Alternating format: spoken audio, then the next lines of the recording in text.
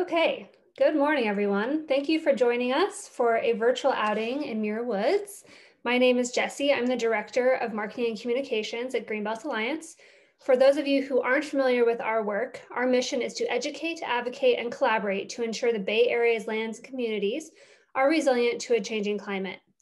The work we do to protect the Bay Area's natural and agricultural lands, while also in creating thriving neighborhoods, as well as this free outings program, is made possible by you. So please donate today, which you can do so securely on our website at greenbelt.org/donate. During the outing, please feel free to ask questions, and you can use the chat function or the Q&A function, which I will be monitoring. And then at the end of the outing, we will make sure that Ken gets to hopefully all of those questions for an engaging session. And with that, I will hand it over to Ken, our wonderful outings leader. I just wanted to let everybody know we've got two more virtual outings scheduled at this point for May. On May 8th, we have Botanizing San Francisco's Urban Staircases with Zena Colby-Salzman. And then on May 15th, we have Garden of the Jungle Gods. We'll be commemorating Mount Diablo's 100th birthday. But today we're at Muir Woods, where most of us have been before, if not on our own when we have relatives come in. We, of course, head off to Muir Woods. And just to kind of set the geographic stage, Muir Woods is nestled at the base of Mount Tamalpais. Here it is. And through it runs Redwood Creek out to Big Lagoon and then Muir Beach. And here's a bit of the jurisdictional map of the different parkland. And here's Muir Woods. And then kind of a view of the valley floor. And you can see there junior ranger books in the visitor center. Hopefully after today, you'll know enough to earn your little junior ranger sticker. If not, I'll take the blame. Anyway, so Muir Woods, well, it's preserved as a park today because of the trees, the coast redwoods. And if you look up California official state emblems, objects, you'll see that under trees, it says California redwoods, which is a little odd because there's really no such tree. We have two redwoods. California is the only state in the union that has coast state trees. We're also the only state in the union that has an official state lichen. So I guess that goes with that. The tree that we've got at Muir Woods and around the Bay Area in a few locations is the coast redwood, Sequoia sempervirens. And it's a great choice for a coast state tree because by species, the coast redwood is the tallest tree on Earth. At Muir Woods, the tallest redwood measures out at 260 feet. The tallest we know of currently growing is 379 feet up in northwestern California. And kind of the theoretical limit, if you're wondering how tall they can possibly grow, it's about 425 feet, the physicists tell us. At that point, the pull of gravity is just too much for the water headed up the water column. And there have no doubt been redwoods that tall in the past that are gone now, may have been logged. Up in British Columbia, there was actually a Douglas fir that was 420 feet. Unfortunately, it was on lumber company land and it was logged. The other redwood, the other part of this duet is the giant sequoia, Sequoiadendron giganteum. And that's the tree that grows on the western slope of the Sierra Nevada mountains. And this one is distinguished. Its distinguishing factor is that it is the thickest tree in the world, the largest tree in the world by volume. So here they are, trunk to trunk. And if you have problems remembering which is which, just remember Muir Woods has the basketball players and Yosemite has the football players. And notice the little guy over here, the dawn redwood. That's actually the third of the three musketeers. The dawn redwood was thought to be extinct. It was known only from the fossil record. And it was discovered on an expedition to China, to central China, right after World War II and before the communist takeover. So, and the dawn redwood is of more modest stature, and it's planted around the Bay Area as an ornamental. We see some of those on some of Bob Johnson's Berkeley walks. Well, anyway, as you can imagine, every place the coast redwood grows, it dominates the forest, being so tall. But it only grows one place in the world now. 20, 30 million years ago, it was widespread across North America. And back in dinosaur times, in Mesozoic era, its ancestors were all over the world. But now it grows only one place on the outer coast range of California, close to the coast, from just south of Big Sur, right up to the Oregon border, and actually 7 miles into Oregon, so we can't quite claim it as our own. And the reasons it's so restricted have to do with climate. Coast redwoods don't like hot, dry weather, and they don't like ice and snow. So you couldn't buy a little sprout in a Muir Woods gift shop and send it back to a relative in Buffalo, New York, and think it's going to survive over the winter, because it won't. It may not even survive the summer. The other reason, though, is that coast redwoods are water spendthrifts. A mature coast redwood transpires 100 or 200 or even more, 100 or 200 gallons of water a day through its foliage. And that's a problem. So we all recognize the redwood spray on the left. That's what we usually associate with the coast redwood. But if you visit a redwood forest with particularly tall trees after a windstorm or heavy rain, you might see this on the ground and you wonder, where'd that come from? Well, that's called the sun foliage. That's what grows at the very top of coast redwoods. And the tiny size of the needles of the leaves is designed to reduce water loss and exposure to the sun. So it's trying, it's just not doing a very good job of it. So kind of the elephant in the room is, well, we can see that the coastal range explains the temperature, the mild temperatures they require. But gee, here in California, we've got a Mediterranean climate. We get all our rain in just a few months during the late fall and early winter and early spring, and then it doesn't rain all summer. So why aren't these trees dead by August? Well, the trees that grow near creeks, they're all right. The ones that are riparian, as we've got perennial springs. Redwood Creek is a perennial spring. But how about the trees higher up on the hillside? Come August, they could be in big trouble. But just when they've got their backs or their trunks up against the wall, in comes the fog. And supposedly, Mark Twain said, coldest summer I ever spent. No, coldest winter, it's right there. Coldest winter I've ever spent was one summer in San Francisco. And of course, the reason was the fog. So the fog rolls in, coats the foliage, drips to the ground, and it turns out that fog drip accounts for just an incredible amount of water, of precipitation, the equivalent of 20 to 30 inches of rain up in northwestern California, and in the Marin area of Muir Woods, anywhere from 10 to 20 inches. And that's enough to keep these trees going and growing until the rains start again in the fall. And it was long suspected that coast redwoods were somehow taking that fog right in through their foliage. And trees aren't supposed to do that.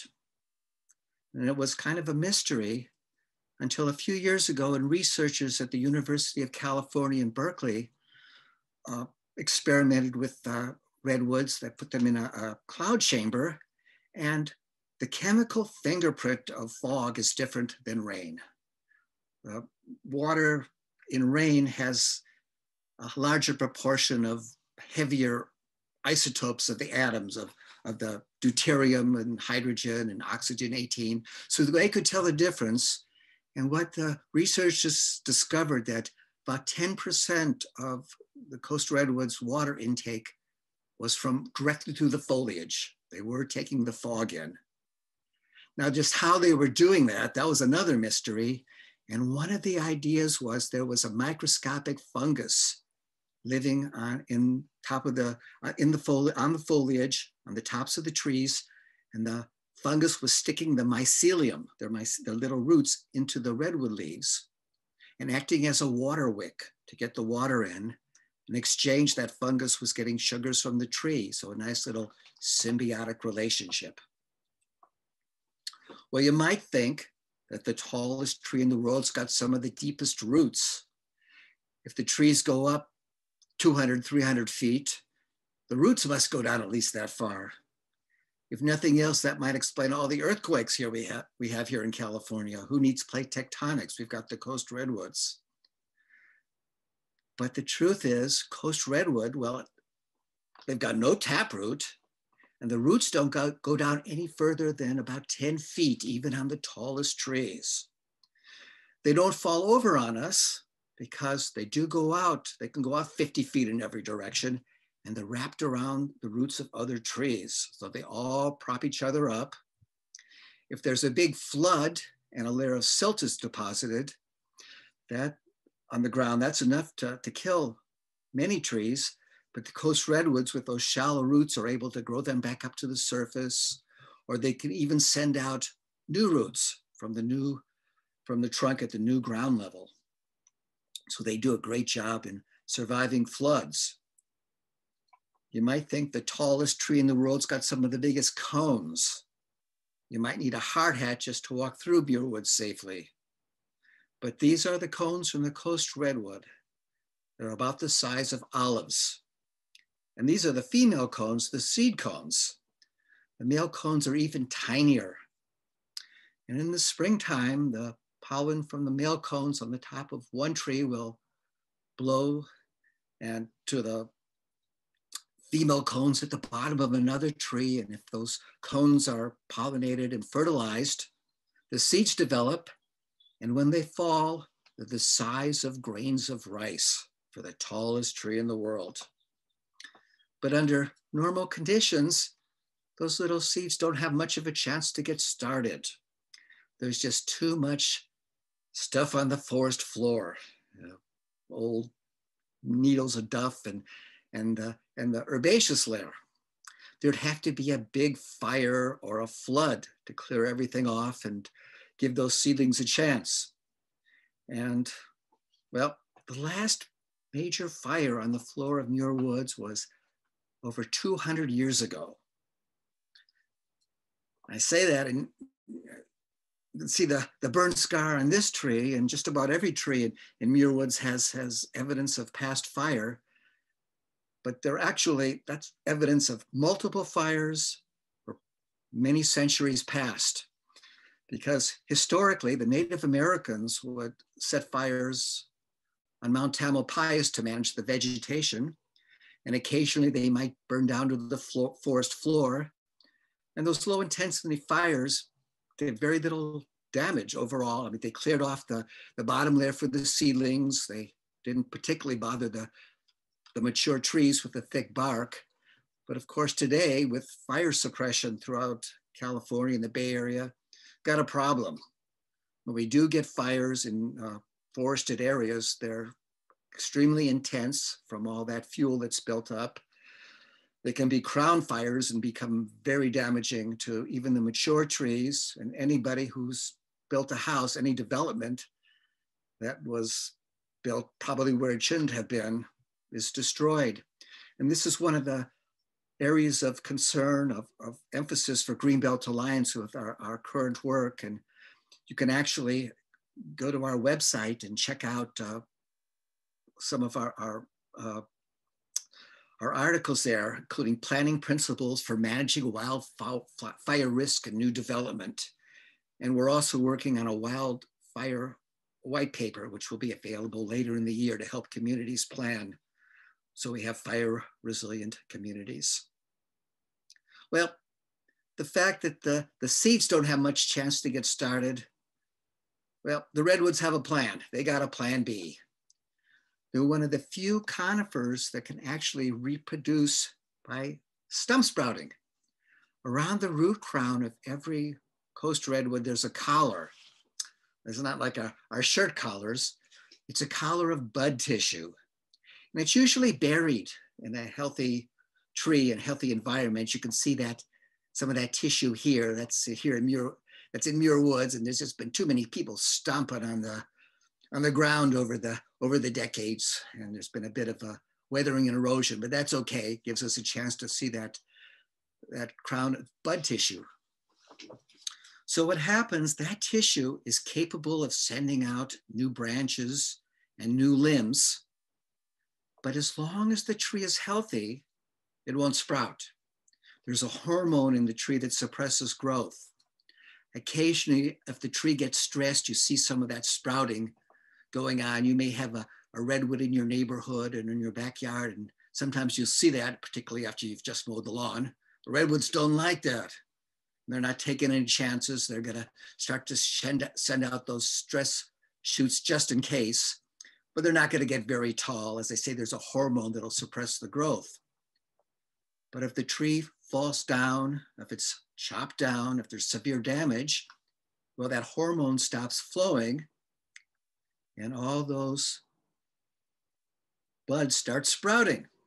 And as you walk through Muir Woods, notice how many trees appear to be growing in giant circles. That's just what's happened. Those are all identical children growing around the root crown of a fallen parent. We call them family circles. And you can imagine what a great advantage that is. There's been a disaster in the forest, and you get to start from your parents' root crown. So that's a big head start. So they do, one of the reasons they've survived all these millennia. Occasionally, you'll see some of that bud tissue growing higher up in the tree. It looks kind of strange, but it does no damage to the tree. Those are burls. And you can regard them as benign tumors on the tree. Nothing's gonna happen unless the tree falls down and then they'll sprout. But notice, wherever you see a tree in a family circle and one of the trees have burls, they all have burls. Remember, they're all clones of themselves, of each other, and of the parent tree. Occasionally, you might even see this, an albino redwood. How can that be? How could there no chlorophyll? How can a tree survive with no chlorophyll? Well, remember, it's grown off the common root crown of a fallen parent, and there's a genetic defect in this particular little shoot. It can't produce chlorophyll. With another tree, that tree would die, but this one, remember, it gets to start off, it gets to share. So it's actually a parasite on its relatives around that family circle. So we've all got one of those in the family, huh? Anyway, they don't tend to get very large and they don't live very long, but every once in a while you'll see one of these albino redwoods. Well, sempervirens means always flourishing or always green. And always is the operative word there. The average age of the coast redwoods and Muir Woods thought to be between 400 and 800 years old. The oldest trees down at Cathedral Grove, they're over 1,000 years old. The oldest coast redwood on record was 2,200 years old. Unfortunately, again, that was on lumber company land, and they found out by counting the rings after it had been chopped down. And the secret of their long life, the fountain of youth, the elixir, it's in the bottle here, and it's not Coca-Cola, despite the color. It's tannic acid. Crystalline tannic acid is in the redwoods, the coast redwoods. That's what gives them the red color. And it turns out that tannic acid is very bitter. It's so bitter that most insects that bother trees, they won't bother redwoods. The chemical structure is such that fungus and other animals won't eat redwood foliage, as the tannic acid interferes with metabolic processes with digestion. So redwoods are pretty impervious to insect attack, to fungus attack, to grazing by herbivores. So, and even our forest floor vacuum cleaner, the banana slug, they eat everything, but they won't touch the redwoods. Nobody dines at the Redwood Cafe, so they go on living for hundreds and hundreds of years. And the tannic acid doesn't burn very easily. And redwood bark is thick and fibrous. They used to call it the asbestos tree, back when asbestos didn't have such a bad reputation. But it does a very good job surviving fire. And even when a fire succeeds in burning through one side of the redwood, as long as part of the Cambrian layer on the other side is protected by that thick bark, the tree goes on living. So many of the trees in Muir Woods and old growth redwood forest, they got holes right into the center of the tree, but they're still alive. Now, obviously that's not an ideal situation because heartwood is gone. And you need that to prop up the tree. That's the backbone of the tree. So although this tree's still alive, its days are numbered. But when you say that about coast redwoods, you're talking about centuries. So I'm guessing this tree's gonna outlive all of us, even though it's lost its innards. And then down in Bohemian Grove, on the valley floor, there's actually one you can walk right into and get your picture taken. The settlers used to call those holes in the trees goose pens, because supposedly they would put their barnyard fowl in the trees with some fencing on the outside. Goose pens. Well, let's head on down to Cathedral Grove and take a look at some of the oldest trees in the forest.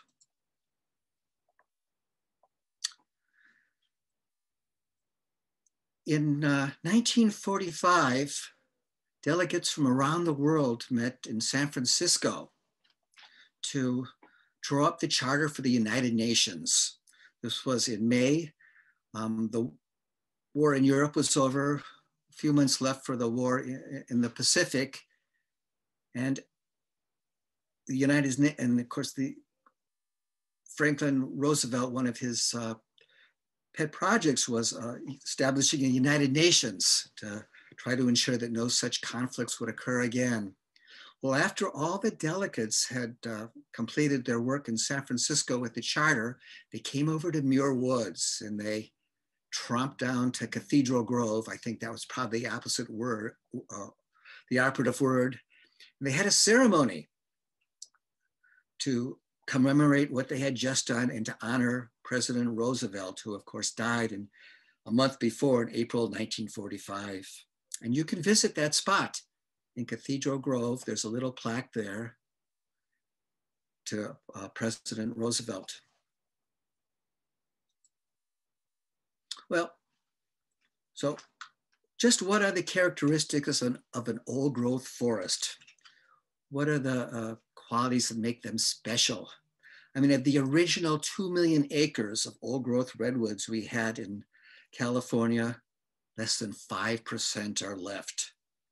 And Muir Woods is the only old growth redwood forest in the immediate Bay Area. So really, we won't spend much time on them, just enough to complete your Muir Woods Junior Ranger book. But 4 characteristics one large live trees. So we're talking several hundred years old. By contrast, many of us, we do Greenbelt Alliance walks in Redwood Regional Park in Oakland. Those trees are about 115 years old. They've been logged twice, and they're nowhere near the stature of the ones at Muir Woods. An old growth forest has time to develop a multi-layered structure. Not only are there those very large trees, there's an understory of shorter trees that are home to many types of critters. And there's then there's an herbaceous layer on the floor, a thick layer of living and dead plants on the forest floor. And dead trees, both standing and fallen. The standing trees are home to many types of birds and other wildlife, and those trees that are on the now horizontal, well, they become nursery logs. Soil can build up on the trees over the years, and we actually see bay trees and huckleberries sprouting from fallen redwoods. And all these communities are dependent upon each other one way or another.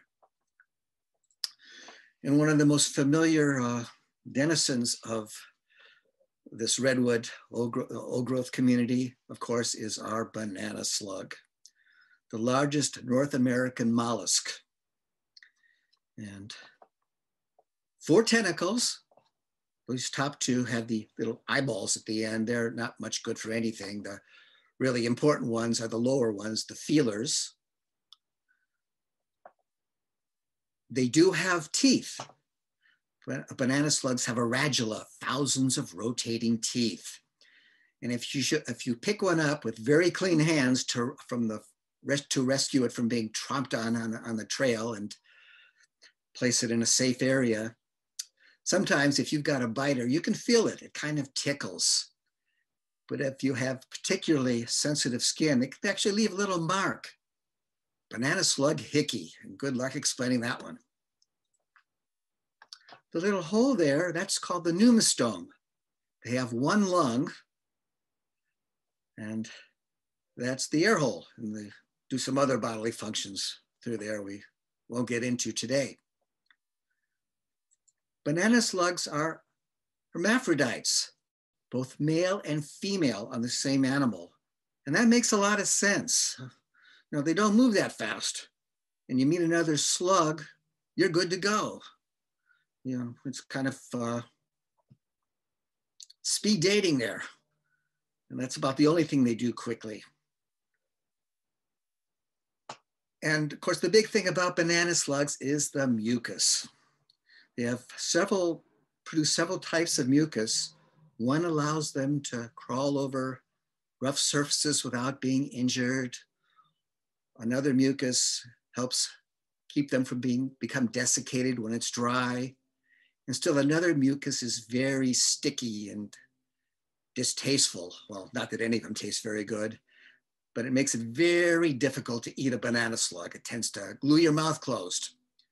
But the only critter in the area that can handle that are Pacific giant salamanders. And of course, we all know, very good luck to kiss a banana slug. And I think, well, if you've been to summer camp, that's in Marin, that's what you have to do. I think that whole thing was a conspiracy by outdoor education teachers. When the class got too rambunctious, all the kids had to kiss a banana slug, kind of glued their mouth closed for a while. But Marcia here mentioned that where that slug was on her hand became very cold after a few seconds. That's because the mucus, some of the banana slug mucus has a very mild neurotoxin. Not enough to hurt you, but you can feel your hand going cold. And at some time ago, that was actually used as a part of the base in skin creams and skin lotions. It tightens your skin, just like Botox. So if you want to stay young looking, just have banana slugs crawl all over you. At least that was Marcia's message. And of course, banana slugs have become a part of our local culture, being adopted by UC Santa Cruz as their mascot. And then banana slugs broke into the movies in the 1970s, although I don't believe any actually lived down in Hollywood. Yeah. Too bad they weren't one of the good guys, but they were in there.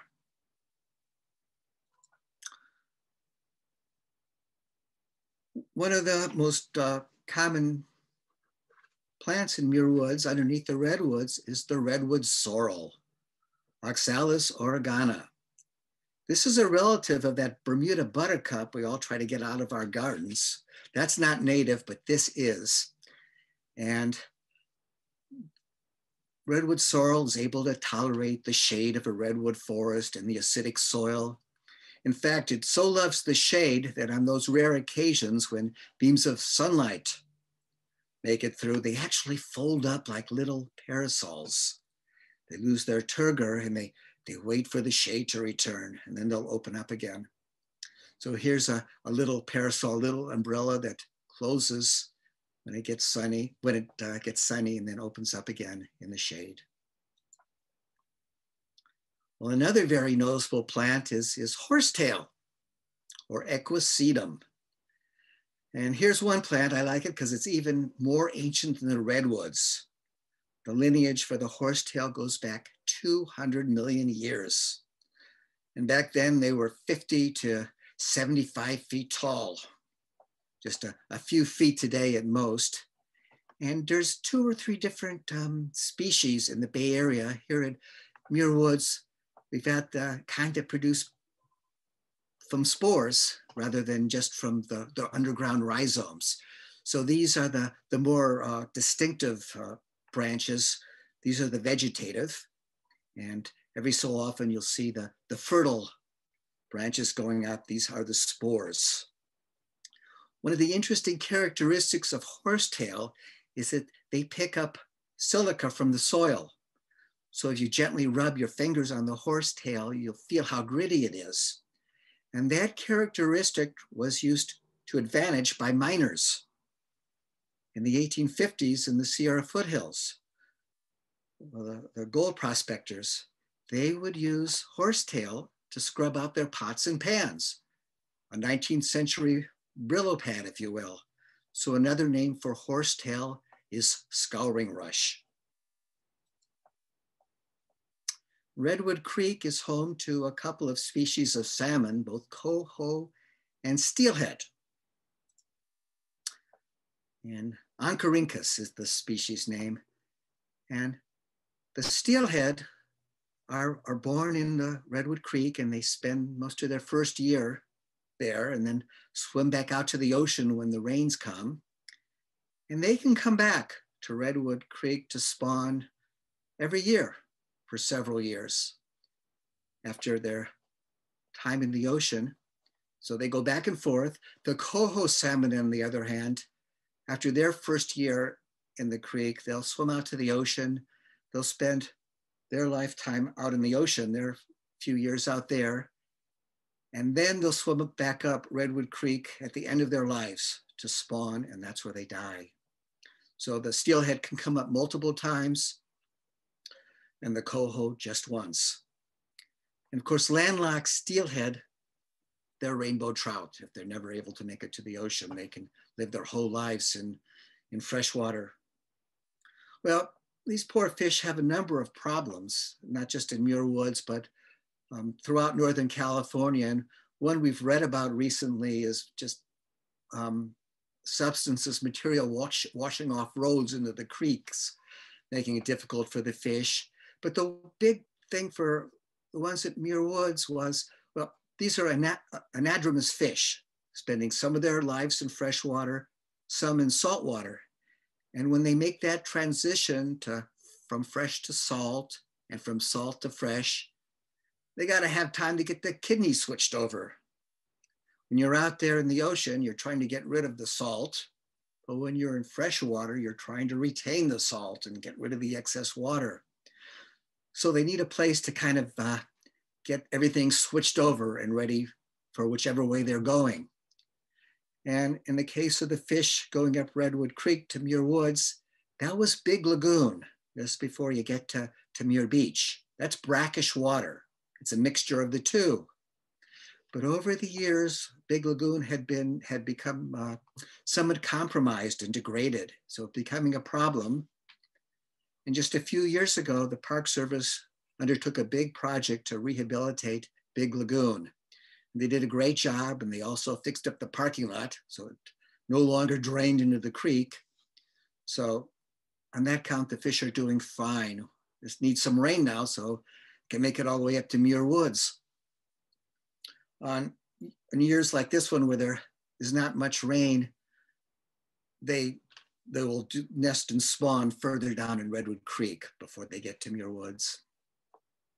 Well, one of the most noticeable birds in the woods is this little guy.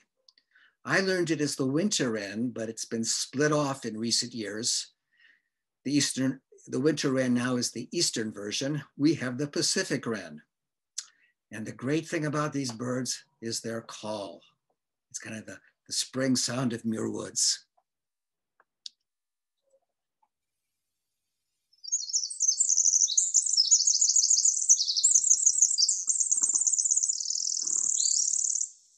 A beautiful penetrating call.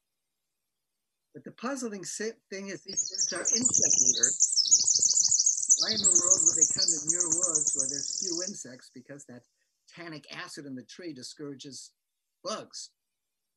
Well, these birds come in at time their arrival to the spawning of the fish, the salmon. Because when those coho salmon die, the flies come in to eat them. And guess who eats the flies? And of course, the fish that decay, that aren't gobbled up by raccoons or the flies, they decay and return nitrogen to the soil of the tree.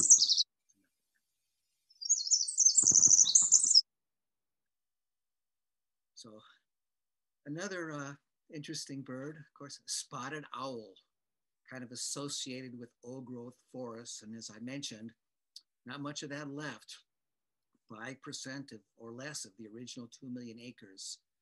So these poor birds are hanging on. They were an endangered species, but the prior president had them delisted.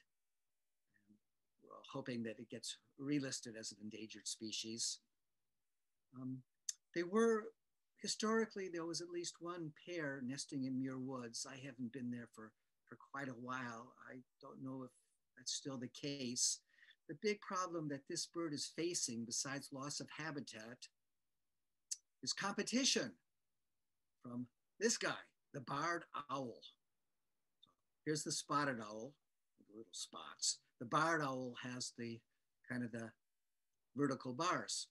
These guys are bigger, the barred owls. They're more aggressive, and they're not shy of people. Now, they made it to the West Coast on their own. They were native to the East, right? Probably human alterations to the landscape might have helped them, but they're here. And when they arrive, they drive out the spotted owls. And there was some evidence that they would drive out the males, and sometimes the barred owls would actually mate with the spotted owl females, in which case you got a very strange hybrid known as a sparred owl. So it's real quandary. The park people, the nature people are trying to figure out what to do. What do you do about a bird that made it on its own, but is wreaking havoc on the native population of what ought to be an endangered species of owl? The most endearing thing about the barred owl is its call. And who cooks for you?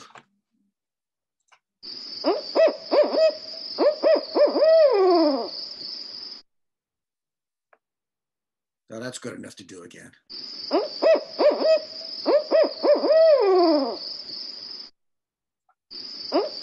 Just twice.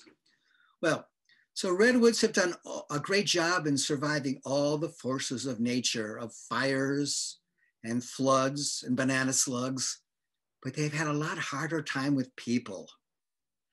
In 1848, of course, gold was discovered in California. It set off the gold rush. And in the next couple of decades, tens and hundreds of thousands of people came to California. And redwood, coast redwood being so impervious to rot and resistant to fire, it's a great building material. And every single redwood forest in the Bay Area was logged to build San Francisco and Oakland and San Jose. The only forest that was spared was the one in Redwood Canyon, today's Muir Woods. And that wasn't through any conservation effort. It just turned out that was the luck of geography. Redwood Canyon was too difficult to get to. And even if you could get in there and cut the trees down, you couldn't get them out easily. No truth to the rumor that the loggers couldn't find parking and left in discouragement. But by the 1890s, the roads had improved, logging techniques had improved, and the canyon was under threat. At that time, it was owned by the North Coast Water Company, I believe. But they were looking to sell. Tamalpais Land and Water Company was the name. And they were looking to sell to the highest bidder. And they had hired a bank to kind of start to take bids to see what they could get for the canyon. So local conservationists were very concerned, and they were actually not upset when the first group expressed interest and took out an option to buy a portion of the woods. And that group was the Bohemian Club. Now they kind of haven't been in the news for a while because there's been more outrageous stuff going on in Washington. But if you haven't heard of the Bohemian Club, it started out in the 19th century as a kind of artists and poets and authors, and it quickly devolved into just the opposite. The saying here on the plaque, weaving spiders come not here. Weaving spiders are women. Now that gives you a little bit of the taste of the Bohemian Club. Here's a picture from a few decades ago of a Bohemian Club meeting. I don't remember who the man standing up in the center is, but I recognize the two famous Californians sitting on either side of him, or infamous, depending on your point of view. Anyway, they took out an option on a portion of Redwood Canyon, and they were going to try it out. They were going to hold their 1892 Summer Hijinks Festival in Redwood Canyon. So in they came. First thing they did was build a giant 43-foot tall plaster Buddha. Now some reports say 70 feet. I don't know. It was gross. So they built the Buddha. They did some drinking. They jumped up onto Buddha's lap and did some very bad poetry. They did some more drinking. They did some off-key singing, some more drinking, and probably some ribald skits. I mean, how plastered do you have to be to do this? And then they went to sleep under the redwoods. Well, this was summer and the fog rolled in. And the next morning, one of the directors commented, it had been cold enough to freeze the balls off a brass monkey. And I should explain that. Brass monkey was the device that was used by the Royal Navy to store their cannonballs. And when the Royal Navy ships went up into Arctic waters, the metal contracted and the cannonballs rolled off. So we don't have to bleep that one out, Jesse. So the Bohemian Club decided Redwood Canyon wasn't for them. They moved on to warmer climes in Sonoma, where they are until this day. But that's how Bohemian Grove got its name, right? Right here for the Bohemian Club. That's where they camped, and that's where that giant Buddha was. Well, things were looking grim though, just as it looked like the logger's axe was to be the fate of Redwood Canyon. Up stepped a more likable hero. It's this man, William Kent. The Kents were a wealthy family from Chicago. they had made their money in the meatpacking industry. And the patriarch of the family, Albert Kent, moved the family out to Marin County. Kentfield was the family homestead. William Kent, the son, stayed behind for a while. He was a politician. He was an alderman, a corruption-fighting alderman in Cook County. And everyone from Chicago always laughs and they claim that that's an oxymoron. But he was doing his best, but he could see that his job back in Chicago would never be finished. So Kent came out to California to join his family. And Kent took one look at Mount Tamalpais and decided that would be a great place for a national park. Kent was a follower of John Muir. He had read Muir's works and was very influenced by John Muir. So he started to use the Kent family fortune to buy land on Mount Tamalpais that he thought ought to be saved for a national park to be formed someday. So he was the logical one to step forward when it came time to save Redwood Canyon. The problem was, by that time, Kent had already spent most of the family's cash, ready cash. So they were cash poor and land rich at a time when Marin County real estate wasn't worth much. And yes, there was a time, I guess. Well, the Kents had 7 children, so William figured he better talk this over with his wife Elizabeth Thackeray Kent. And they had a long discussion, and William looked at Elizabeth and said, well, if we lost all of our money, but we saved those trees, wouldn't it still be worth it? And she agreed. So they mortgaged their home, they borrowed money from friends, and they came up with $45,000, which unfortunately was about half of what a lumber company was offering. So now it was time for a heroine to step forward, Laura Lyon White. Laura White was involved with several organizations in San Francisco and Marin. One was City Beautiful, another was an outdoor art club.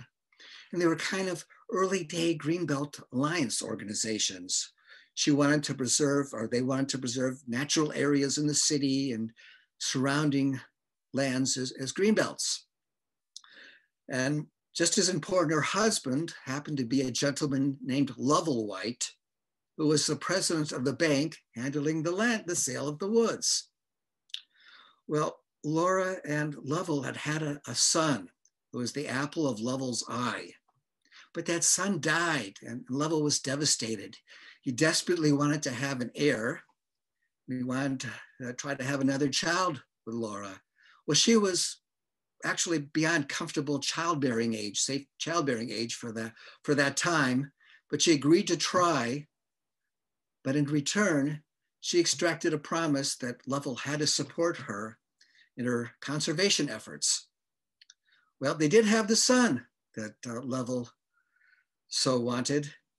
And now it came time for Laura to make sure that he made good on that promise. So she went into Lovell and she said, this guy, William Kent, he's not the high bid, but he wants to buy Redwood Canyon and he wants to use it for a public purpose, for a public good, and I want you to sell it to him. And Lovell did, much to the consternation of the lumber company. And Redwood Canyon and what was to become Muir Woods was saved. This was 1905. And then came the 1906 earthquake and fire. None of the trees fell down, none of the trees burned, but San Francisco burned and a local water company went to court to take Redwood Canyon away from Kent by the power of eminent domain. They were going to log all of the redwoods, using to rebuild the Bay Area, and they were going to build a dam and flood the canyon for a water supply. And Kent couldn't stop them. He'd be compensated under the government power of eminent domain. He'd receive money for the taking, but he didn't want the money, he wanted the trees. And he was kind of at a loss of what to do. So he wrote everybody that he knew in Washington asking for help. One person that he knew was Gifford Pinchot. He was the first head of the Forest Service. They'd gone to Yale together. And Gifford Pinchot told Kent about a new law that had just been passed called the Antiquities Act. That let the President of the United States set aside land of unique scientific value by proclamation, by his signature alone. Didn't have to go through Congress, which took a long time, and there was mounting opposition in Congress to President Roosevelt's conservation goals.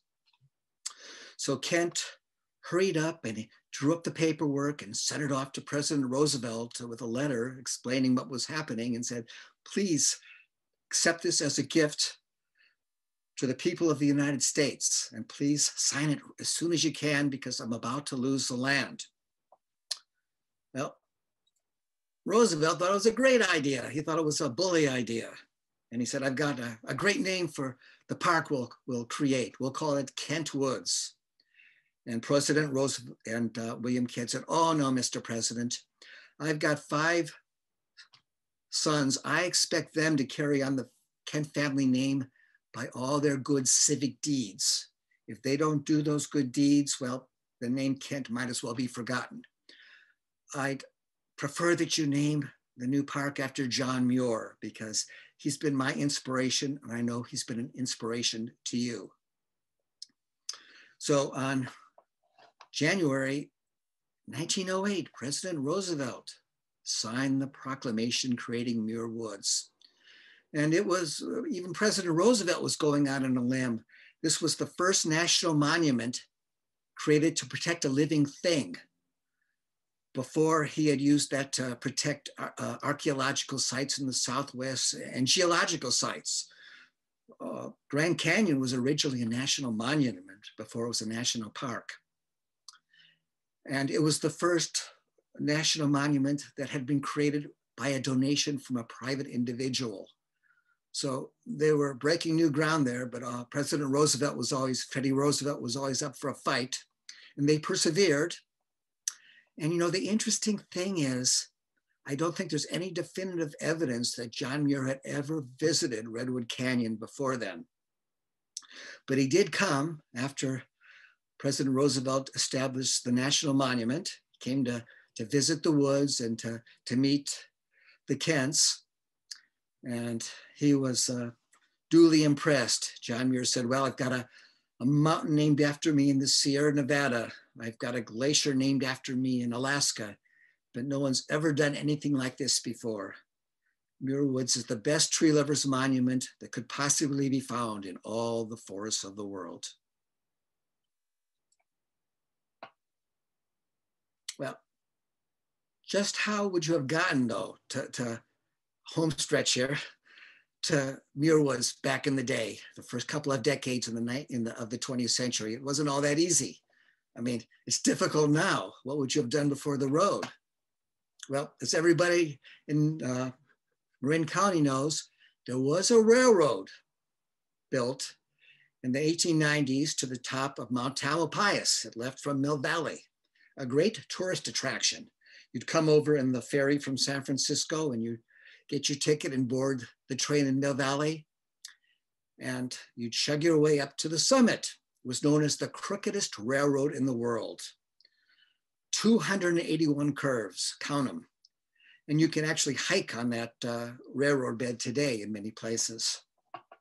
The incentive once you got to the top, it was the great view, and there was a tavern at the top, which probably helped. So you could fortify yourself with a few drinks when you got there. So a spur line of track was built down to Muir Woods. So after that, you could take the crookedest railroad up to the top of Mount Tamalpais, stop off at the tavern for 1 or 2 or possibly 3 beers for what was coming next. You'd buy your ticket, and then you would board the gravity cars. You notice there's no engine there. You'd board the gravity cars and you would take the longest roller coaster ride in the world down to Muir Woods. I mean, they weren't going that fast. That's the gravity man. He had the handbrake. So that was That must have been fun. And there's still a few places where you can see the old gravity car grate on Mount Tamalpais. And there is one of the old gravity cars. This was the survivors of one of our Greenbelt Alliance outings down in downtown Mill Valley. Well, William Kent went on to be a congressman. In 1916, he created the legislation. He co-authored the legislation creating the National Park Service. And then he died in 1928, and it was finally possible to name something after him in the park, something he wouldn't permit when he was alive. And the thing that was chosen it was his favorite tree. That's where the monument would go. And you can visit that today. It's on the Fern Creek Trail, just a little bit up, Kent Monument. And the tree that was chosen to place the monument at the base of was a great choice because for many years, it was the tallest tree in Muir Woods. It was 280 feet tall, 20 feet taller than the tallest present tree. It was Kent's favorite tree. And when John Muir came to visit, he fell in love with the tree too. It was his favorite tree. Well, the tree came crashing down in 2003. Nobody got squashed. It was long past closing hour. It was late at night. But that tree coming down, the noise it made was heard well outside the park. So if nothing else, it finally answered that age-old question. If a tree falls in the forest and there's nobody around, does it make a noise? This one did.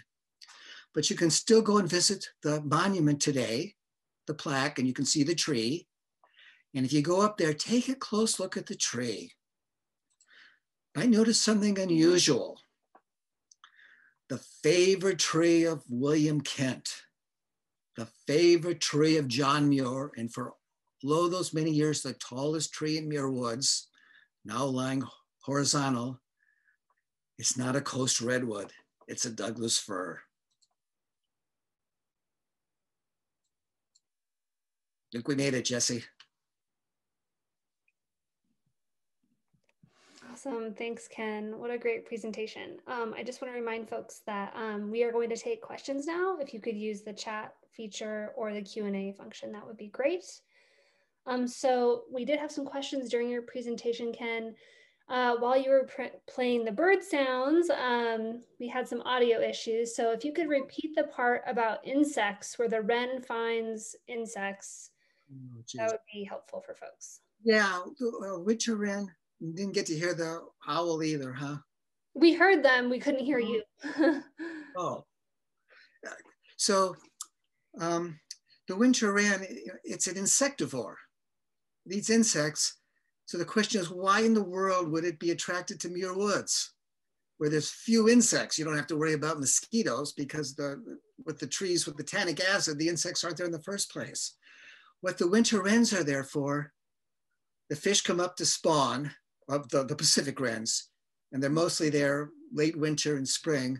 What therefore is when the fish die, the coho salmon, the flies come in to eat them. And the Pacific wrens are there to eat the flies. And then what's left of the flies decay and the nitrogen gets returned to the soil and the redwoods get that. So those are the interrelated communities. The circle of life. Okay, and then let's see. We have some questions rolling in here. I'm losing track. Daniela asked, what was the main use for the logged redwood? Oh, lumber. You don't even have to treat it. I mean, it never decays. We got trees lying on the bottom of Muir Woods that have been there for hundreds of years. So insects don't bother it. It doesn't decay. You don't have to treat it, and it's fire resistant. Yeah. And Chance asked, given that Muir Woods hasn't had a fire in such a long time, has the National Park Service ever considered controlled burns? Yes. Okay. There have been burns. They haven't been on the valley floor. There have been a few higher up on the hillsides, but it's just, I don't think it's practical to do one now in the woods. In 1929, there was the last really huge fire. The on Mount Tamalpais. It burned down and almost destroyed all of Mill Valley. That's what did in that crookedest railroad in the roller coaster. But that burned a little bit down. There used to be a trail. Those of you that hike Muir Woods regularly, you know, the Ocean View Trail has been changed. The name has changed because you could see the ocean in 1929 after the fire, but you can't see it anymore. And people would hike up that trail and become irate that it had no view, and it was called the Ocean View Trail.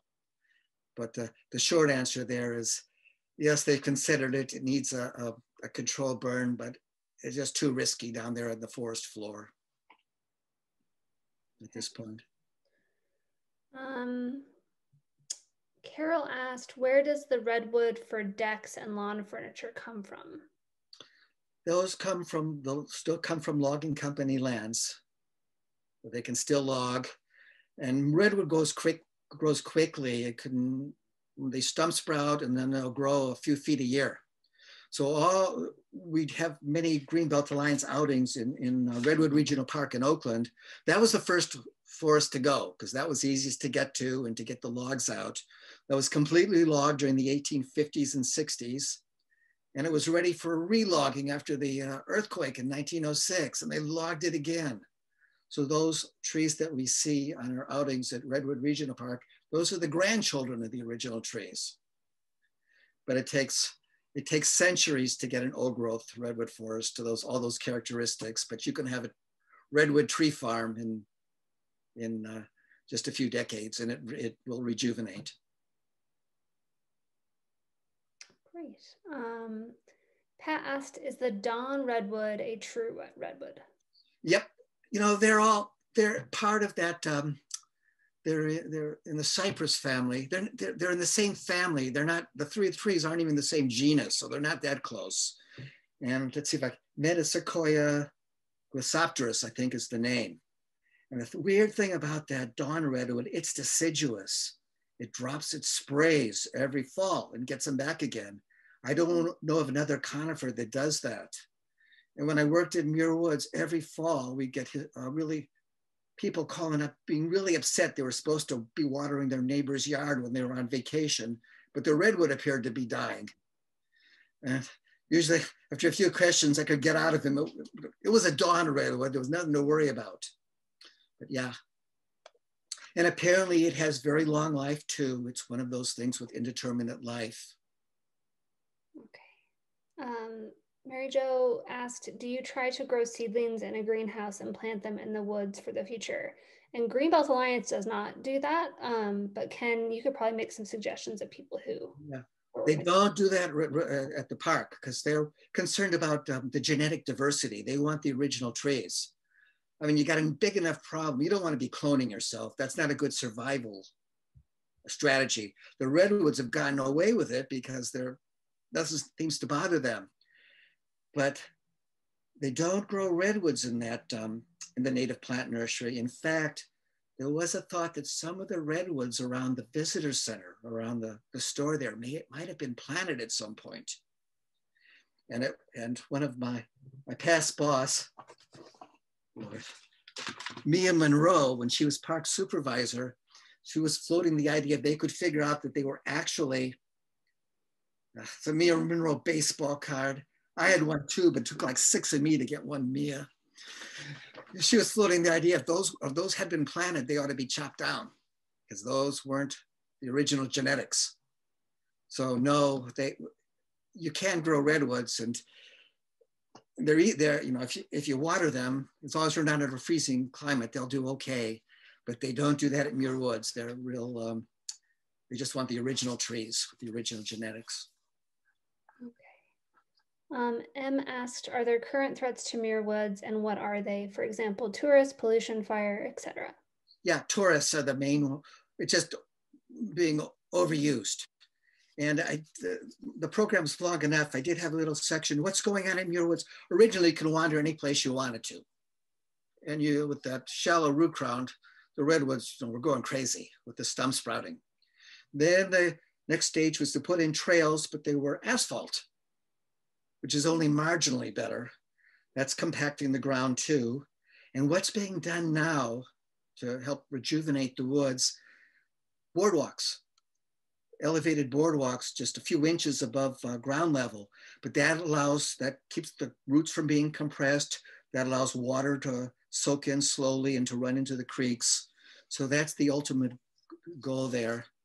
And poor Muir Woods, it got pretty well beat up because people were going in there before Kent took over, and they were kind of stealing some of the vegetation, the ferns and the flowers. And Kent took over, and when he was in Congress, he was kind of a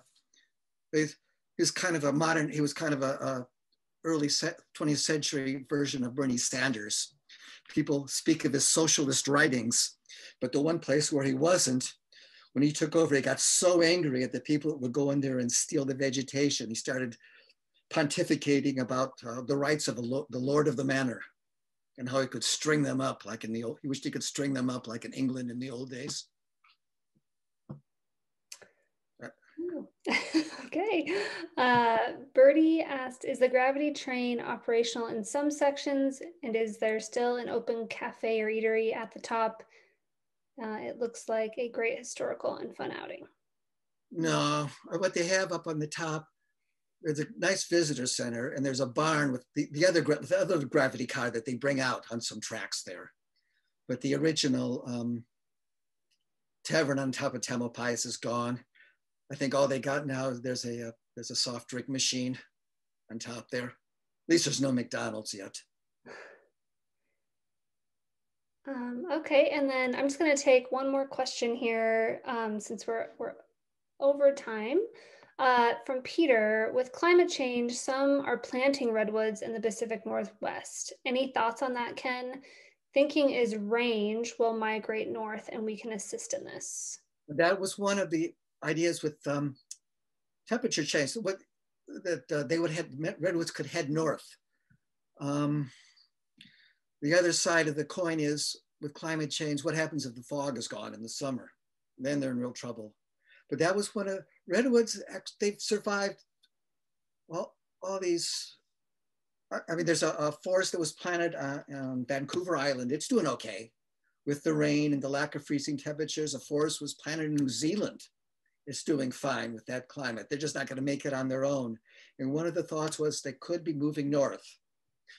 But of course that would, and we'll just have to wait and see. We know that during the last ice age that ended 10,000 years ago, redwoods were growing in the Santa Monica Mountains outside Los Angeles. There's post-redwood pollen in some of the clay. And when the ice age ended, they retreated to where they are. If we lose the fog, well, they're not going to go extinct, but they could become exclusively a riparian tree, living by the creeks and just try to wait us out, wait for better times.